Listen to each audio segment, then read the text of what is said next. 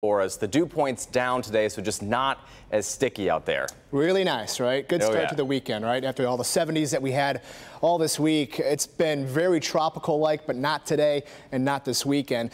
Temperatures right now are feeling pretty pleasant out there. Low to mid 60s, a couple of upper 50s in those outlying spots. But this is the number that we really care about, right? Dew point. Again, it was in the 70s earlier this week, but it's now down into the 50s. It's going to stay here as we head throughout the weekend.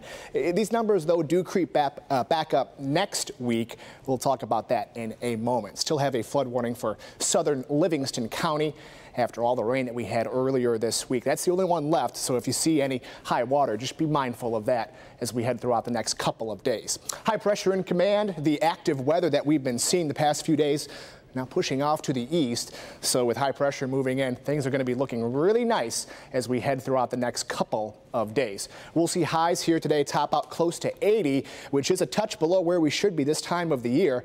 But hey, a great looking weekend. Rain, though, does return. We'll talk about when you'll need the umbrella coming up in just a bit. Grant.